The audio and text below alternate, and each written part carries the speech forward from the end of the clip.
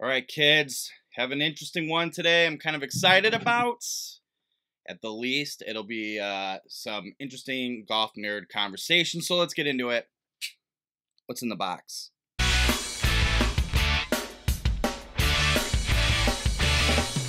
What's in the box? Hey everyone, my name is Bill Bush from DriveRangeHeroes.com, at Range Heroes, and pretty much most of your preferred social media platforms, so go give me a follow there if you don't mind. This is That Range Lifer channel, sometimes about golf, here on YouTube. Do me a favor right out of the gate, if you don't mind, go down below, give us a thumbs up while you're down there, just because it helps us, and I think you'll like the video. Hit subscribe, hit the bell so you get notified every time we post something here on the channel. You don't want to miss it. Okay. It's a weird time of year, new golf gear coming out, but still a lot more to come when the new year hits.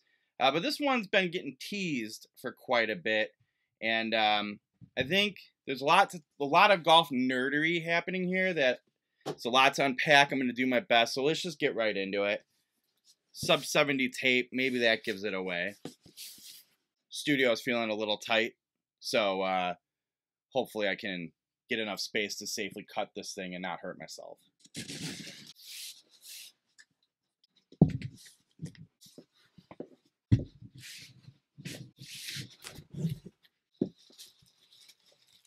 Sub 70 hats.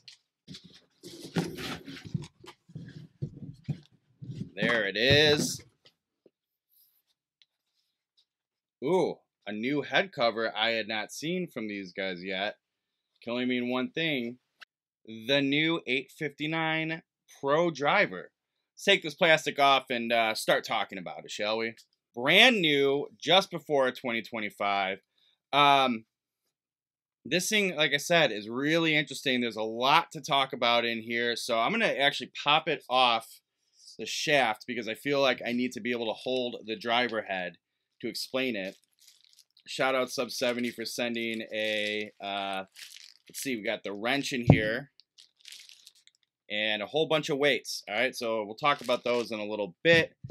All right, you may notice a wardrobe change. I realized the black hoodie was not going to work with the blacked out matte black Sub 7859 Pro driver head. So shout out True Linkswear. Go to truelinkswear.com, use the code DRH15 for 15% off your entire order. Getting a better background for you here. Okay, let's talk about what's happening here with the 859 Pro driver.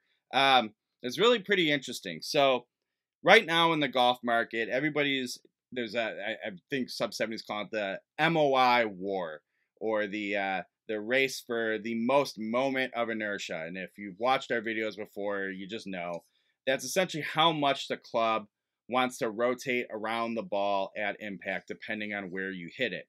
The higher your MOI, the more forgiving and stable the golf club's supposed to be. And the way it's been measured lately by the USGA is you have an axis vertically and horizontally. So how much the club rotates that way and that way at impact. And the values are like around 5,000 is the maximum value. And if you add the horizontal one to the vertical one, 10,000 is your ideal number. So everyone's going for 10,000, but Sub 70 has had this hypothesis over the last 3 years to say, I think the way MOI and rotation at impact works is not really optimized with how they are measuring it and designing golf clubs too. So they believe that the rotational axis of the head is not based off of like a free floating head. And that's where most of the industry is measuring it. In a free floating golf head, how much is it going to rotate? But Sub 70 says if you have a shaft going into the golf club, that creates like a single connection and like a pivot point, or that will give the true axis of axis. I keep saying, is that a common mistake? Axis of rotation. And so the technology in the 859 Pro driver head is called ART, Axis of Rotation Technology. And what they're saying is there's a center of gravity point, or CG point, within the club head, and that's where the club sort of wants to rotate around it. But based on where that driver shaft is coming into the club, and you can see it with the lie angle, right? That's going to play a big role. A line sort of an axis runs parallel to that, a line with the center of gravity, and the club wants to rotate around based on that.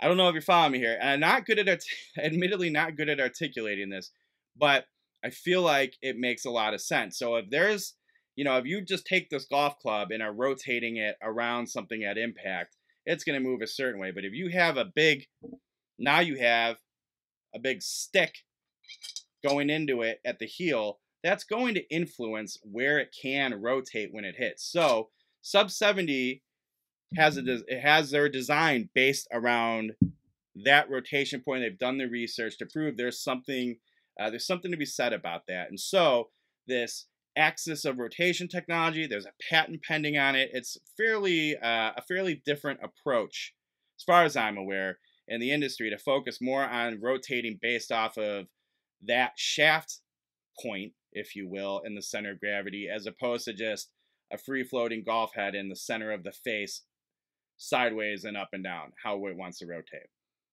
Okay? You follow me here? If not, leave questions in the comments, because I'm probably not explaining it well, and I can get the answers for you. So it's not your traditional bulge and roll that you're used to.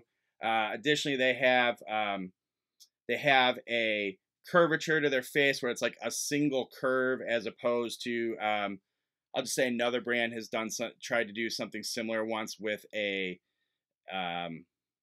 let's call it, I almost want to call it like a two-plane face. It wasn't as much as a curve, to try to make it more forgiving. And so when you hit it, based on how the club head's going to rotate, it'll have a more square contact point. But with the research they've done, they don't need like separate surfaces. They can achieve that with one sort of curve around the face.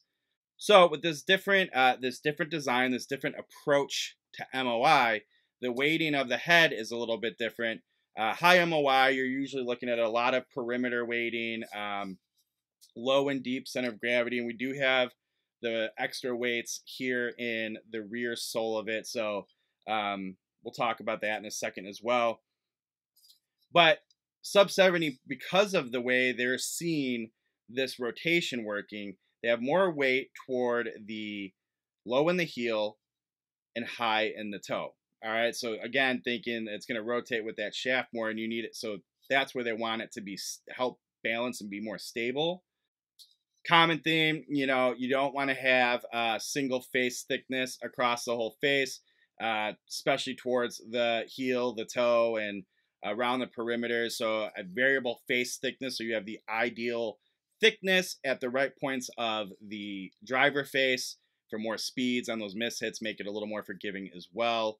And another point I forgot to add, in addition to this true axis of rotation and the art technology, think about gear effect, right? Where you're starting to sort of turn the club face and hit a ball towards the toe, and then it just wants to go off right and just hook left on you, or vice versa off the heel.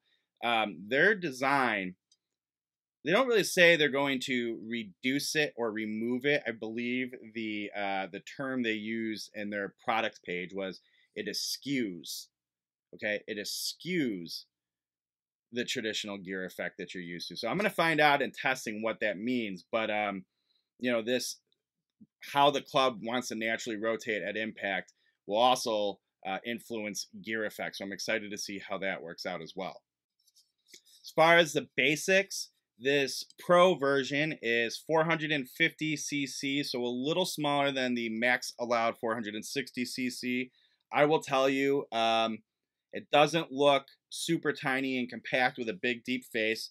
It's fairly moderate. It has a little bit of that pear shape, but it's still rounder. I mean, 450 is not tiny. It's not like 430, 440 in that category, but still smaller, compact. I'll say tour preferred influenced shape and size. Multi-material, so you have a carbon crown, so that means reduced weight on top, more weight on the bottom, driving that center of gravity lower, helping with all the MOI balancing they're looking to do. If you don't have your weight in heavy steel or titanium or whatever on the top of the club, you can add it into strategic points in the club head to get your balance and forgiveness where you need it to be.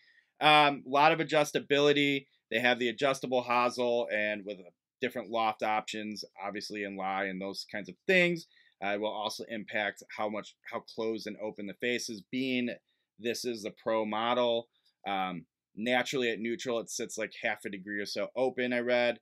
Need to address a golf ball and really see if it looks open at address or just pretty neutral. We'll find out. Also, I want to point out and make it very clear. I give Sub 70 a lot of credit for the aesthetics of this club. The crown, just a matte carbon black, looks really clean at address. Nothing, no markings on top. Little bit of your usual score lines, shallow score lines on the edges of the face, but again, pretty matte, raw titanium look. Looks really clean. And then on the sole, I mean, you have a blacked out Sub 70 logo down toward the bottom. The 859 Pro logo in the carbon fiber, but there's nothing else on it. I mean, this thing is minimalist, clean, very slick. It's kind of nice with it, the way everybody's just putting so many different markings and billboardy stuff on their golf clubs these days. Just really clean, really modest, really making it look mean. I'm impressed with it. So, shout out Sub 70 for how this thing looks. Like I said, whole suite of weights you can swap out in the rear sole of the club in here, and that full weight kit that comes with it, so you can get your swing weight dialed in. Maybe you want to influence your there's 2 weights, so if you want to influence your shape for a little draw or fade, you can probably toy around with getting the balance right there. Available in right hand only, 9 degrees, 10.5 degrees.